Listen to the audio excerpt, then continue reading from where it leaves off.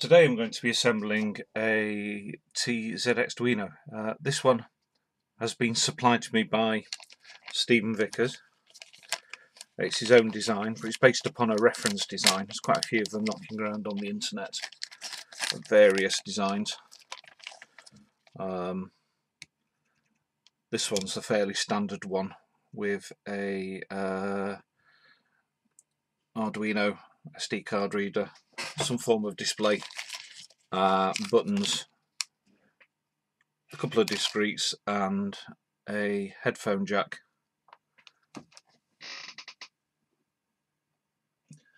The board has been supplied to me free of charge by Stephen for my evaluation. He also wanted me to video it so that he could demonstrate the assembly to people. But other than that, the views are completely my own. He has pre-mounted some of the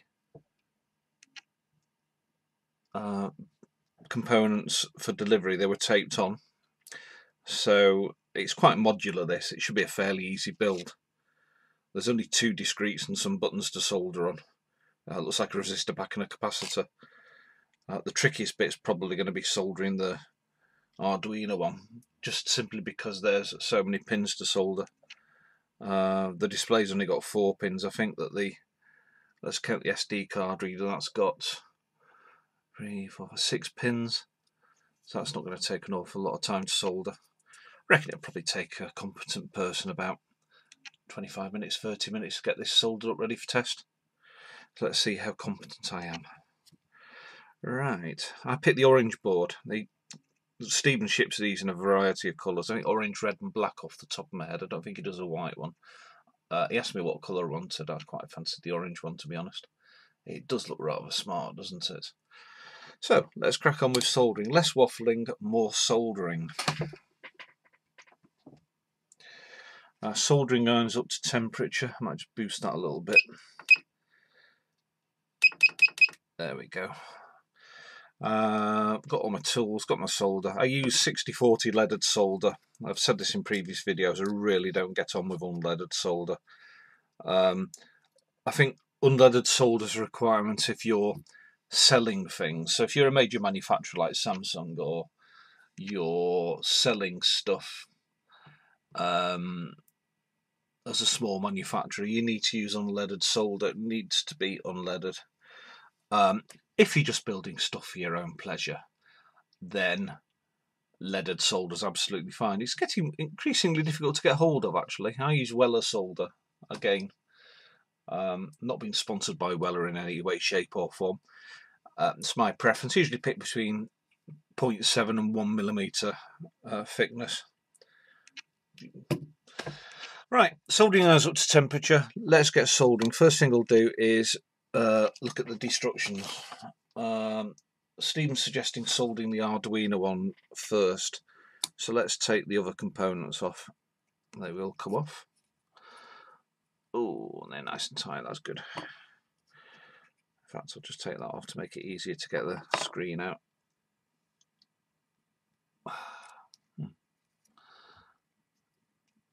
There we go. These screens are tiny, aren't they? That's an OLED screen, I believe. Absolutely tiny. I'm going to need my glasses to read that, I think. Right, so Stephen says solder the Arduino Nano in place. USB port at left. Well, they'd already shipped it like that, hadn't they? So it goes like, oh, make sure I line the pins up like so. There we go. And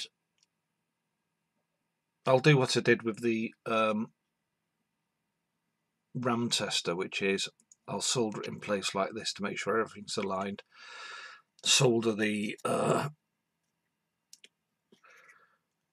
Arduino to the header pins, and then flip it over, and then solder the assembled units onto the board.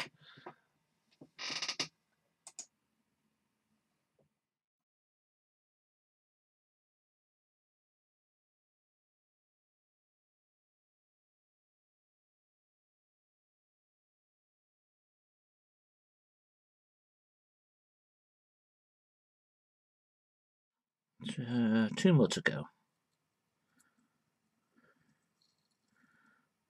Last one. And we're done.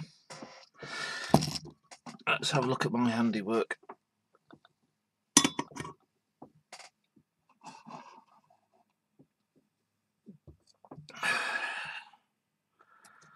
That's not bad at all, actually, that. I don't think we've got any bad joints on there.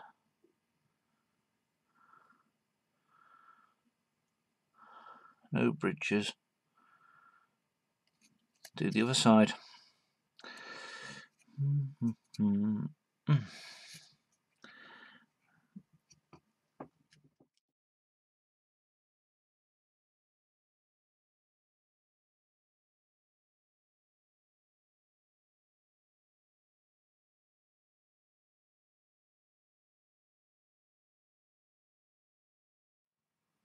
There. Fixed. Okay, so that's the Arduino in. What's next? SD card reader. That's this fella here. That goes into here, like so.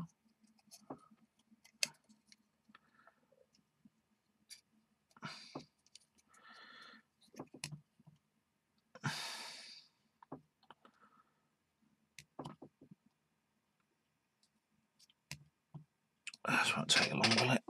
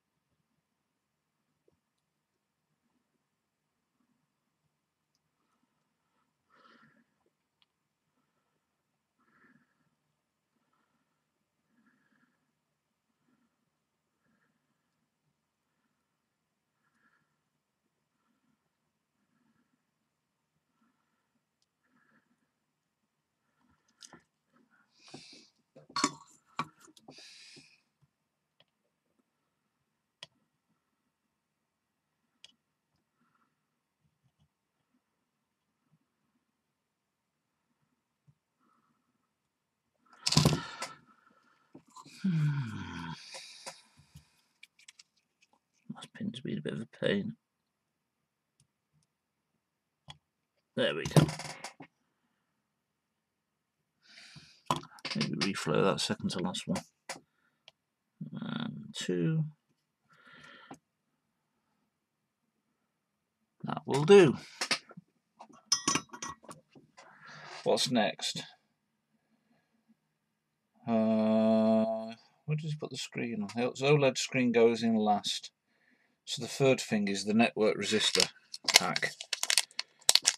Now these are quite useful electronic components. It's like a... Let's get all of the components out here.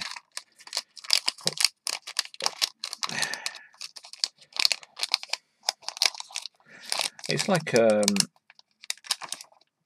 handful of resistors. Is that all the components out? I'm sure I've got a switch in here stuck on the tape. There we go.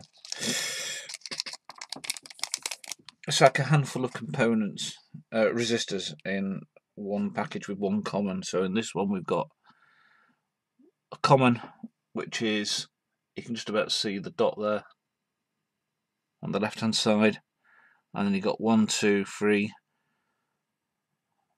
4, 5 pins. So it's 5 resistors essentially.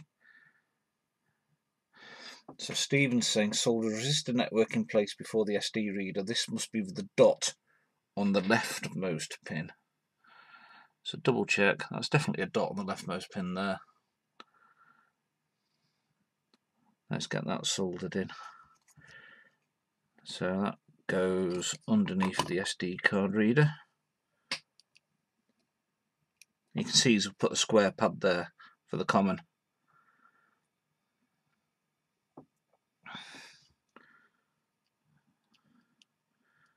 In we go. And we'll hold this in place with some blue tack. Just to make sure it goes in level.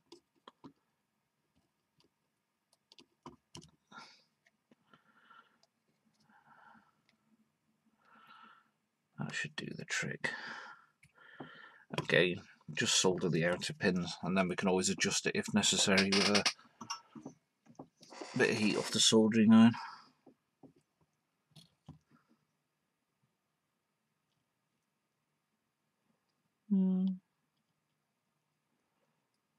Two.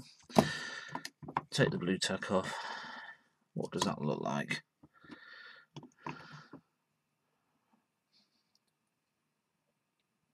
Yeah, that'll do. Maybe push that end in a bit. There we go.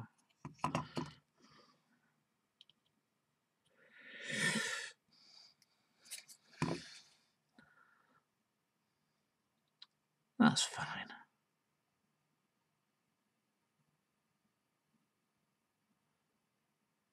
Let's get the rest of these soldered up.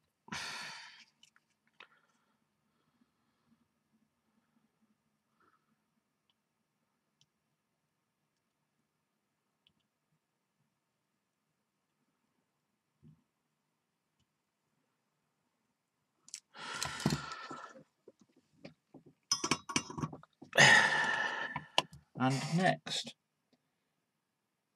push buttons. These are always good fun. So I've got 5, 1, 2, 3, 4, 5 push buttons to push in place, solder in place. So push them in first.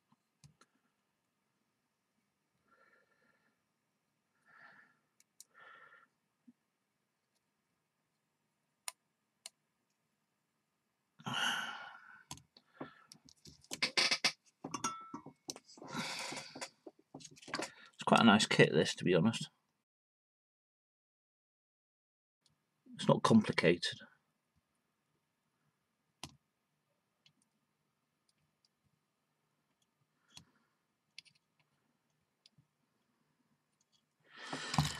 In the slightest. That level? Yeah, it's level enough.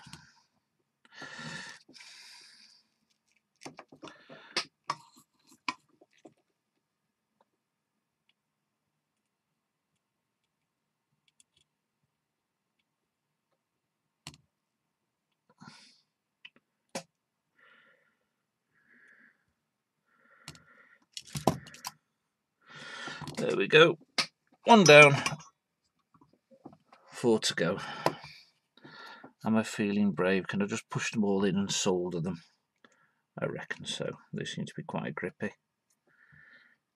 Stephen advises against this, but I'm going to throw caution to the wind here.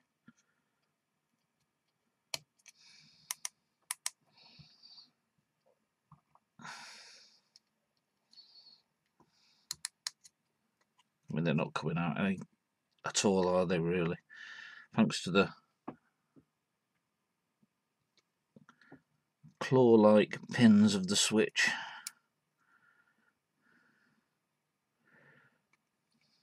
There we go.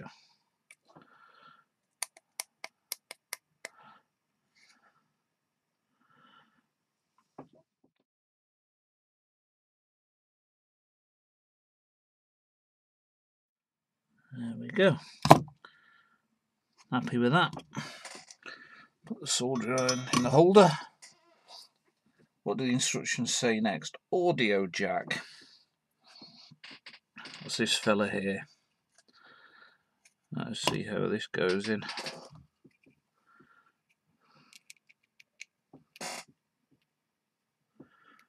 That must go there. This will need quite a bit of solder to hold it in place. That looks fit. So again, with the blue tack, hold it in place.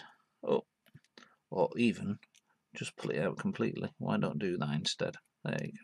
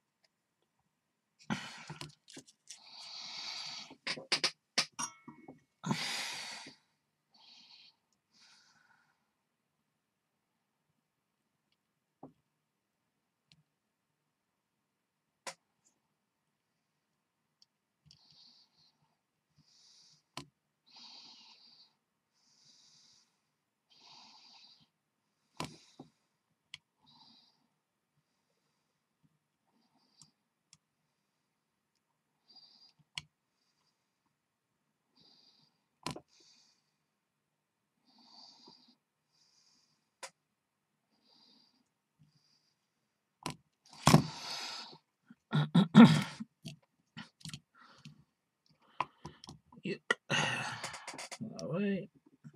How straight's that? I don't think that's going to get much straighter.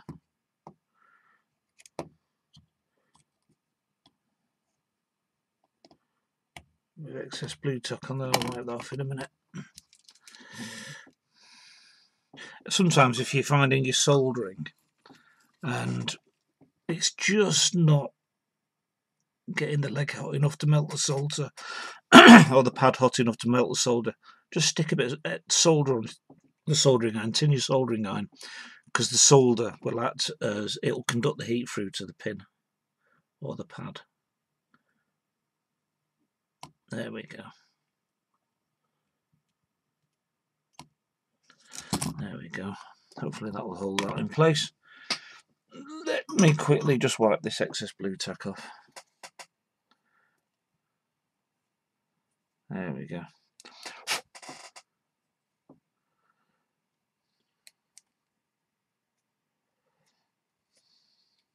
Excellent.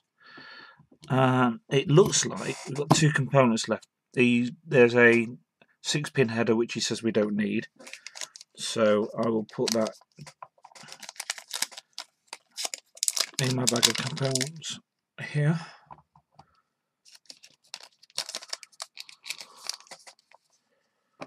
The two components left are the capacitor and the OLED screen. So the capacitor goes below the audio jack.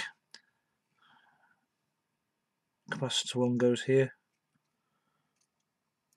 I'll just bend the pins and snip as I usually do for soldering. Bending the pins just holds the component in place. That'll do. I'll snip afterwards, to be honest. I hope this works first time. It should do. It's a straightforward board.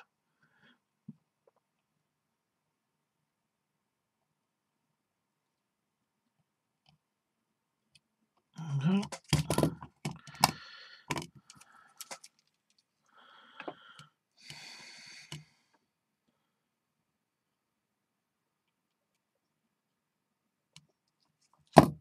I'm quite late to the party with these TZXDuino. There are a number of different versions of this, all based upon a reference model. These are the most common ones, I think, based upon an Arduino. The Arduino is doing most of the legwork. It's driving the OLED screen, it's reading the SD card. I think there are libraries for reading the SD card and driving the screen, so that's fairly straightforward in software. And it just drives the output directly from one of the... Is it a digital pin or an analog pin? I don't know. It drives it off one of the pins. I've been told it might be a digital pin.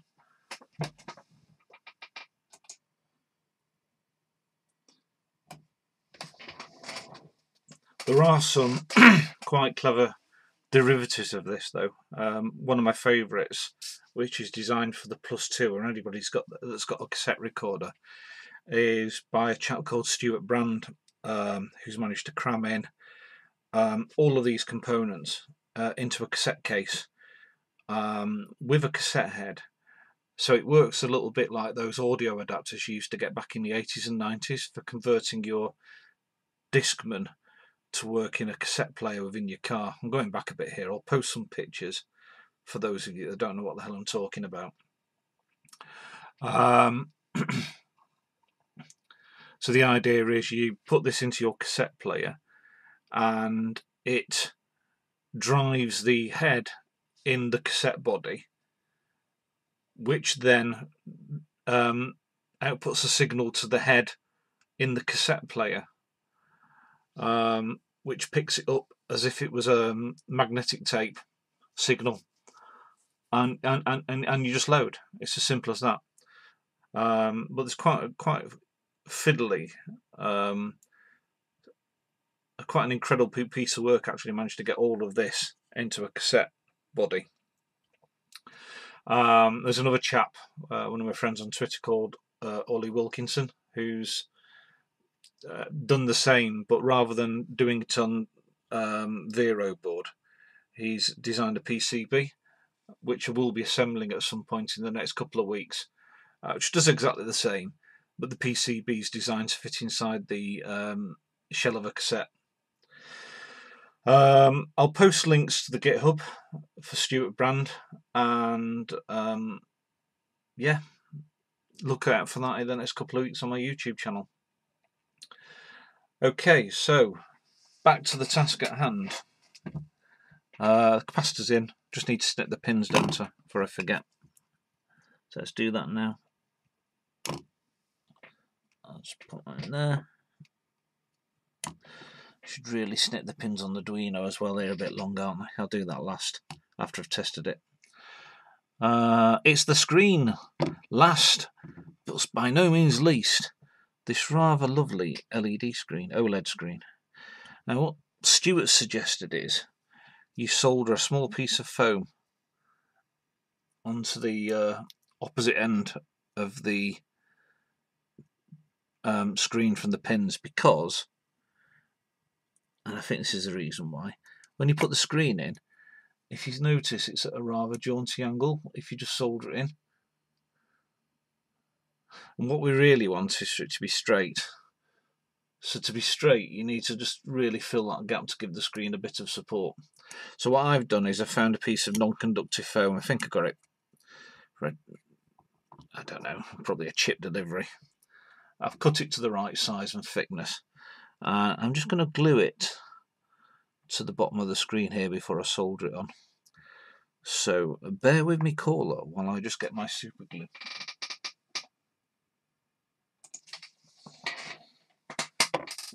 Right, so let's do that first. Super glue is a wonderful, wonderful invention. The nozzle is clear, fantastic. So I'm just going to put a tiny dot on the board. Let's try it on a piece of something that, oh, there we go. Nothing worse than squeezing, getting the entire contents of the tube coming out. Always best to try it on a piece of paper first. So just put a tiny dot on there. And then hopefully this will hold the foam in place without melting it or something horrendous like that, some weird chemical reaction. So let's just put that there, like so. Perfect. That should give me enough padding. That's held in place.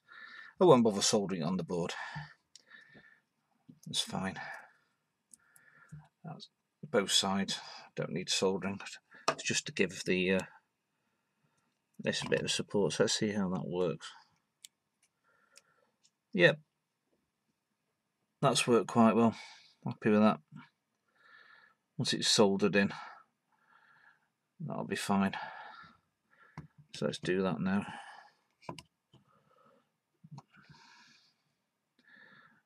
Will I hold it in with blue tack first? Yeah, I reckon so. Just to be on the safe side. That foam's worked quite well, actually. Right. A final component. The soldering iron was just about to go to sleep then, that was good. I've got a temperature controlled soldering iron, and I don't know how it does it, but it knows when you're soldering or not. I mean, how does it know that? How does it know when I pick the soldering iron up? I've not seen any sensors in it to say that it's on the move. Amazing. So 1,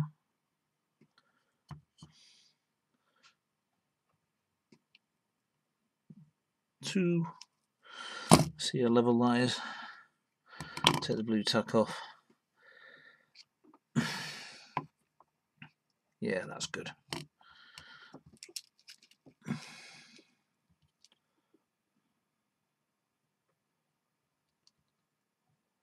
3,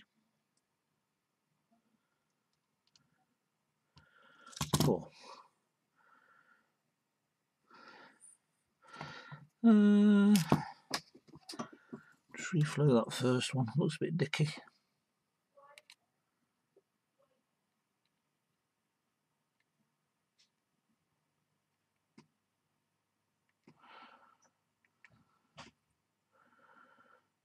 That's fine. Right.